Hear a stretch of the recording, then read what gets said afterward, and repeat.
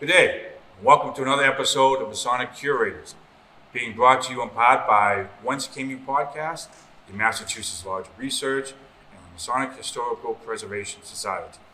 Today we're here at Cambridge, Massachusetts, at the Cambridge Masonic Temple.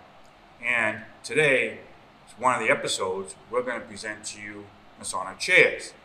Now I know chairs are rather large, they're heavy, and they can be expensive, but with the amount of Masonic lodges that have merged or closed over the last number of decades and the number of buildings that have been sold, these pieces are now coming onto the market. I know it's also sad to say that a number of the Masonic lodges that have moved out of their buildings have left pieces like this behind in the abandoned buildings. So these are great pieces of history. Today we have three. They're all from the revival style of furniture from that time period. We have 1860, 1864, and 1865. I'm joined here today by Lou Ciano, who is a past master and the current secretary of Mount Olivet Lodge, and he will be presenting Mount Olivet's chair. But first, we're going to start off with the Amicable's chair. This chair here dates from 1860. It is from Amicable Lodge. Amicable Lodge was founded in 1805. It is the oldest Masonic lodge here in Cambridge. In 1860, the lodge had rented a large hall in an area of Cambridge called Central Square or Cambridge Court. And upon renting this hall, they purchased an entire set of furnishings. 3 officers' chairs, secretary and treasurer's desk, benches, altar, pedestals. This chair here was refurbished a number of years ago. It was done beautifully over, and the coloring of the upholstery, the burgundy or red, is typical of that time period. I have seen the velvet done in red, blue, and in green. And I believe this is the original color of this chair. Now, we don't have any records, unfortunately, on the company that we purchased these chairs from, all the furnishings. It may have been the Shaw Furniture Company of Cambridge, but we're not sure. We are very proud because we still use this chair today in our small lodge, and we still have a number of these pieces in our collection. We have the master's chair, the warden's chairs, a couple of the officers' chairs, a couple of benches. We have the 3 pedestals and the secretary and treasurer's desk, which was also refurbished a few years ago. So we're really happy to have these items in our collection. Now, here is Lou, and he's going to talk about Mount Olivet's chair. This chair belonged to Mount Olivet Lodge and was purchased along with other pieces in 1864. Mount Olivet Lodge was founded in historic Harvard Square in 1863. In 1864, Mount Olivet entered into a contract with the then Union Railway, a horse-drawn trolley system from Harvard Square to Boston. They built a new station on Dunster Street in Harvard Square, and Mount Olivet had a number of rooms in this building for almost 20 years.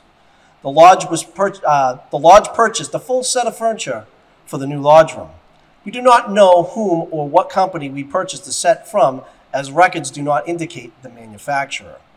It has been reupholstered since that time, and the chair is still used from time to time by the lodge.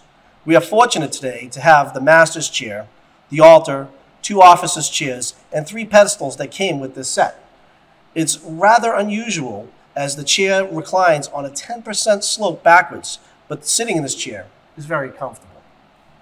Now, for those who might be tuning in, thinking that we're talking about Masonic chairs and we're going to have the mysterious, mystic powers that come with these chairs, because I have read a number of different blogs and postings over the years, I hate to disappoint you, but there is no mysterious, mystical powers that come with sitting in the chair.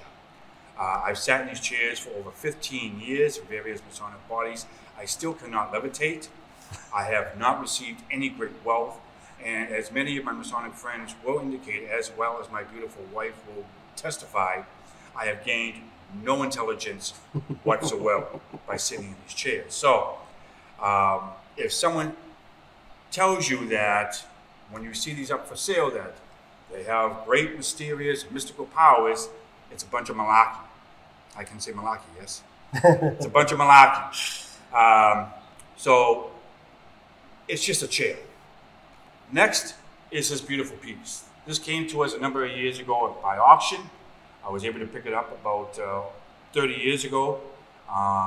There were 2 other chairs with this set. I was only able to purchase the master's chair.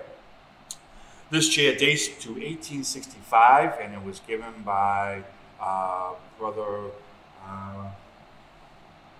Messenger to Wyoming Lodge in Melrose. Now, you may have remembered a number of episodes ago I presented stereo view cards from the interior of the Melrose Masonic Temple. The furniture that is in that photograph or on those stereo view cards are still there today. This chair here, along with a few other pieces, may have been used in one of the smaller lodge rooms. It's a beautiful piece. It has not been restored over the years. It is all original. It came in the green velvet. It also came with the fringe that is on the arms, which was typical of the upholstery of that day. I believe it is done in walnut. The header or top piece is all hand carved. It is done in 3 pieces and put together. Like the amicable chair, it does have sit lux et lux fut, if I say my Latin correctly, which I believe translates as there is light and let there be light, or something similar to that. It's a beautiful piece. It does need a little bit of work. It has been abused over the years a little bit in transit and storage, but still they're great pieces of what I consider Masonic art. So I'm here with Lou. We're here at Cambridge, and we want to thank you very much.